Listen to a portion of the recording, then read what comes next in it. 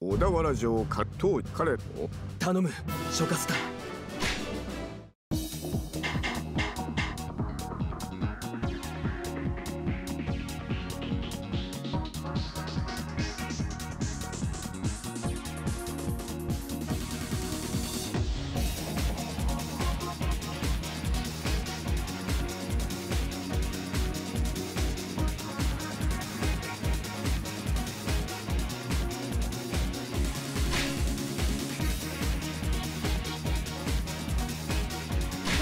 起動なりってね。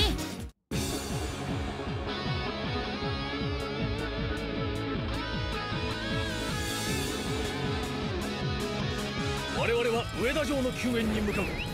兵士諸君、俺の番だな。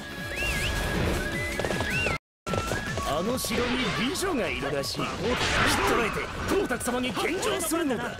おお、なんと立派な城なのだ。炎章様の新たな居城にふさわしい。メッス受け取ってくれよな。アリオール参上。敵将討ち取ったぜ。こ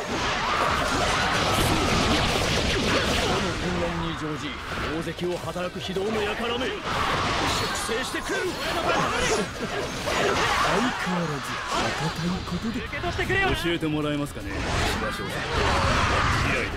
俺の番だな。俺の番。諸葛丹とたもとを分かっちまった。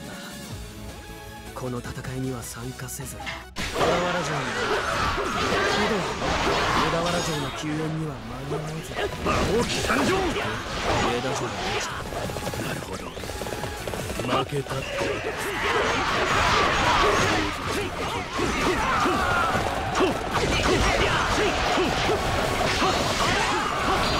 受け取ってくれよな。だな。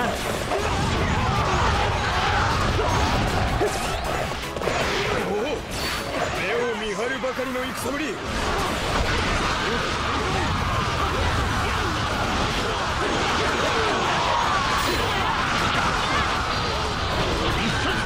さすがですが、将兵らの士気も高まりましょう。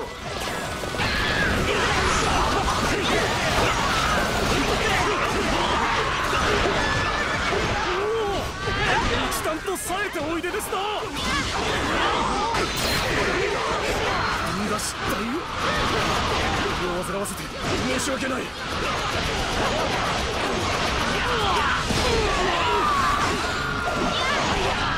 俺の番だな。参上。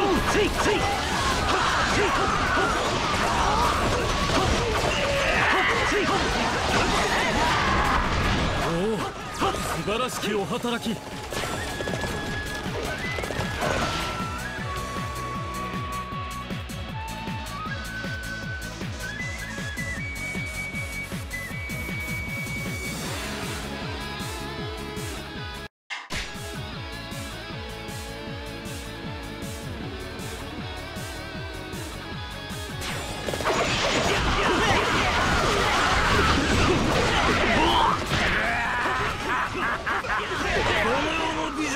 皆わしのものじゃ。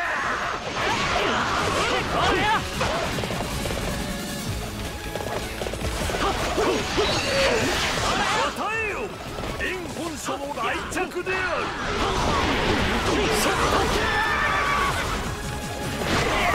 俺の番よ。さすがは炎章様、まばゆいばかりのご意向ですな。上田城は炎章様にこそふさわしい。さあ、東卓より先に城を落としましょう。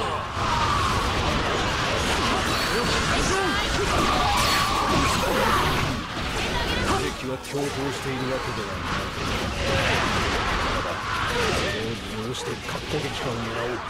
ならば私が頭角面を突きつけましょう。その間に天使を倒してください。爽やかな女性をおとりに気が引けるんだ。最良か。よろしくお願いします。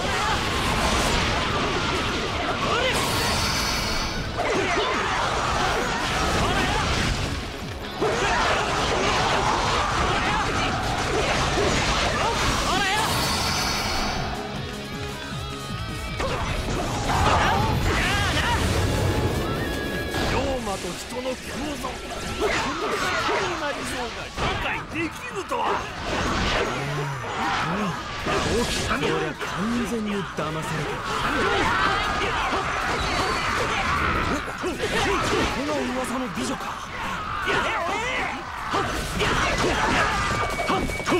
噂の美女はどこじゃ。隠し立てするとためにならんぞ。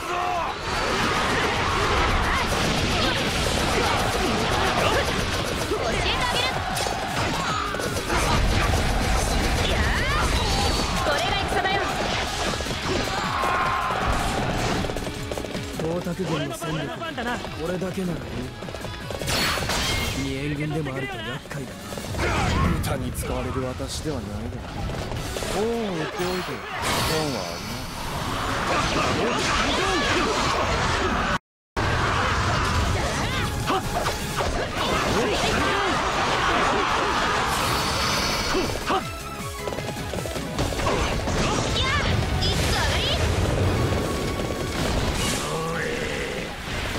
諦めんぞ。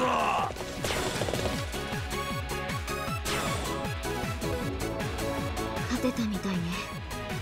一時はどうなることかと思ったけれど。疲れた。久しぶりに力いっぱい本気を出したぜ。敵将討ち取っちゃったよ。熱き闘志、何者にも止められん。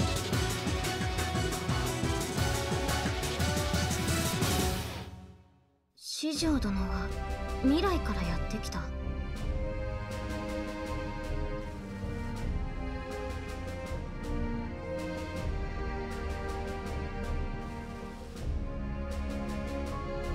まだお花いずれに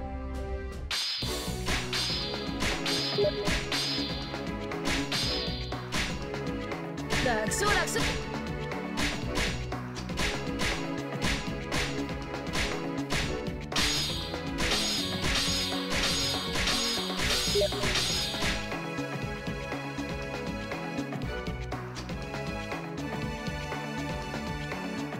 上田城と同校は確保できたけど、小田原城はまだがっちり包囲されてるね。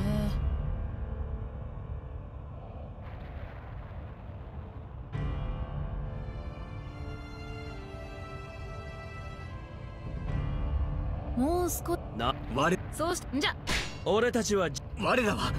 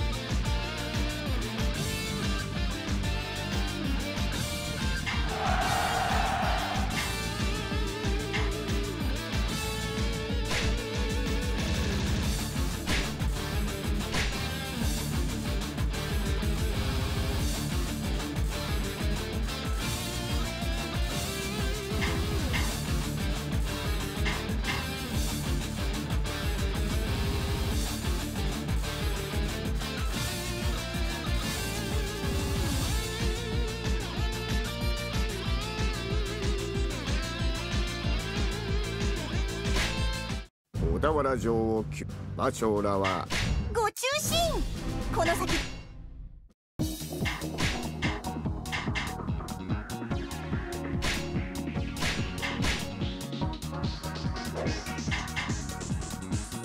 兵は軌道なりってね。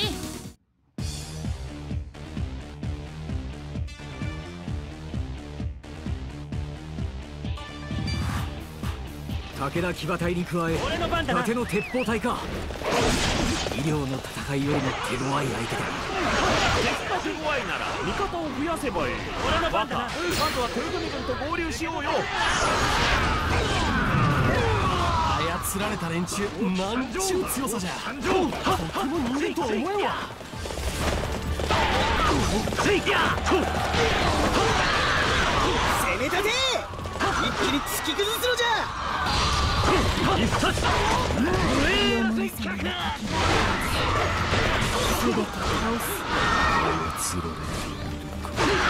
りゃまずい流れじゃな。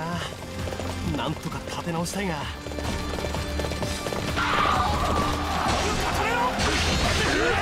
目の覚める戦ぶり、見事。やってる。清盛様のために死ぬ気で。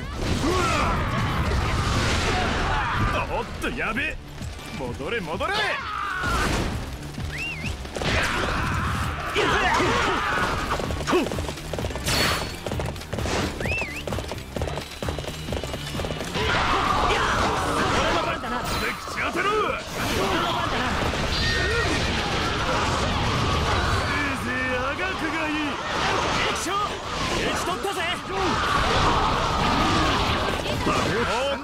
ここは通行止めだぜ。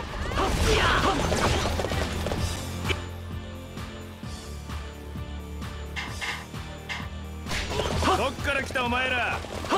で、まあいいか。歓迎してやるよ。は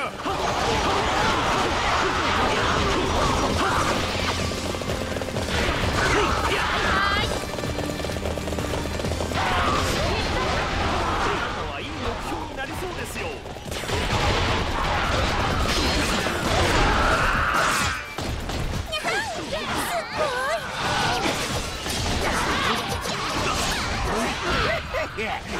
骨ごと噛み砕いてる。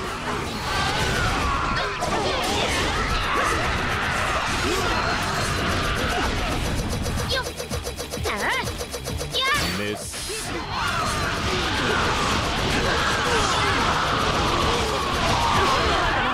孫来たりようやるな。大したもんだぜ。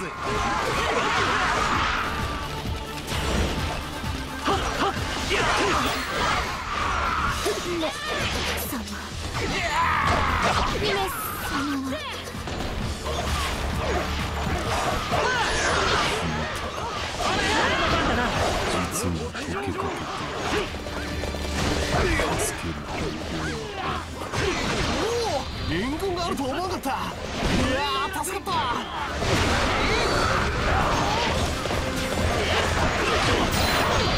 清盛の術で操られている連中を助けたい。理解してくれんか。どうも悟空が術を強化しとるようでな。操られてる奴らが人間離れして強い。じゃあね、まずは悟空を倒したい。手伝ってもらえると助かる。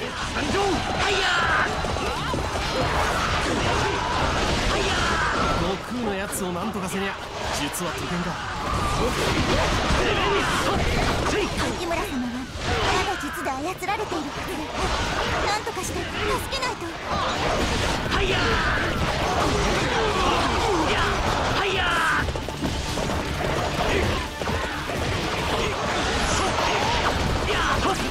かたじけない。俺の番だな。も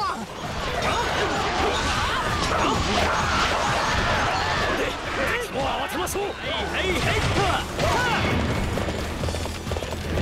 俺の番だな。お、俺と遊びたいのか。いいぜ。ほらよ。大盤振る舞いだ。楽しんでってくれよ。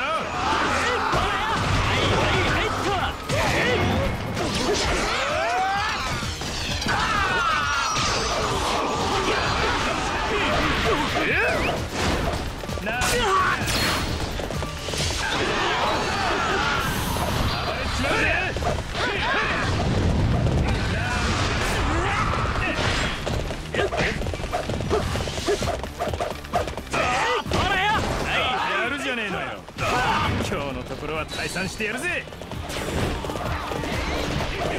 よし、悟空は追っ払ったな。これで術が解けりゃええが。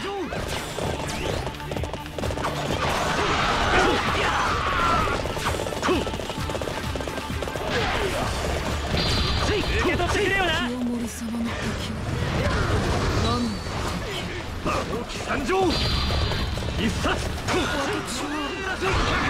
ここで何を。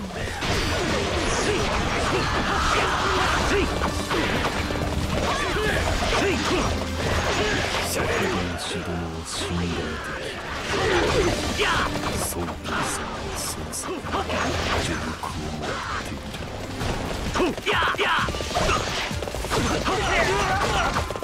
あなたはいい目標になりそうですよ。俺の番だな。救援感謝いたします。お見事です。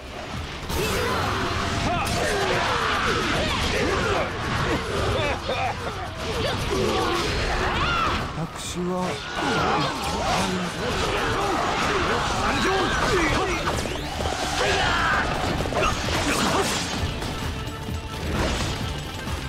意志を奪われ操られる。俺の番だな。あの感覚はひどくおぞましいものでした。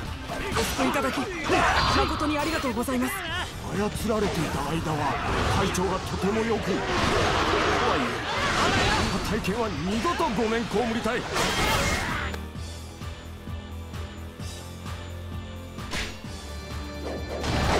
大き参上。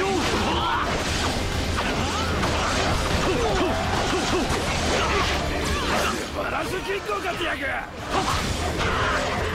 これで敵を慌てましょう。攻める。今じゃ鉄砲隊打ちかけ。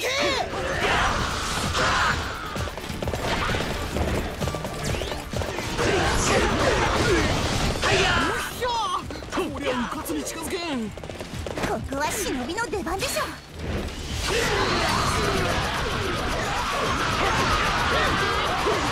いかたじけない。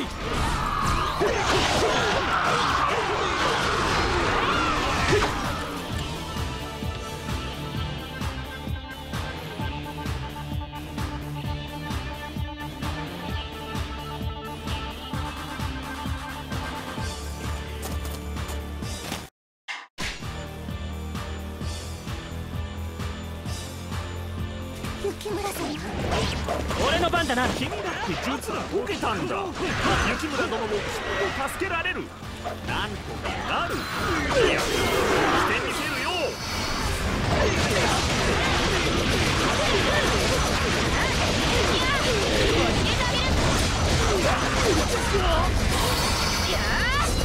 これが戦だよ。大き参上。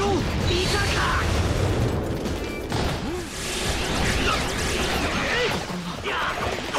私は一体何を。雪村様よかった。雪村様が戻らなかったら私。す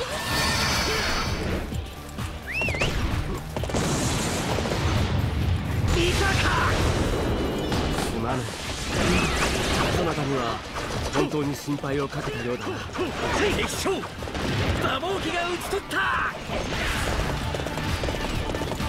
馬防機参上。同日に操られると未熟でした。このローンは槍働きにてお返しいたします。オ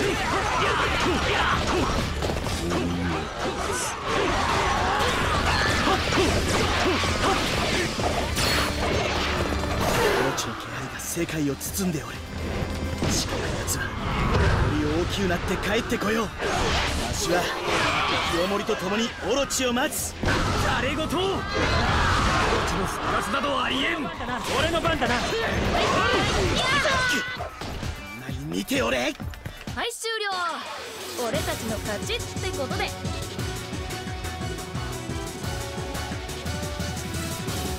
妖術に操ら私も今なら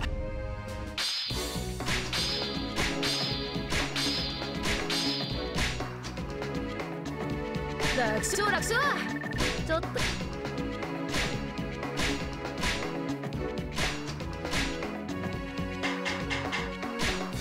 すが。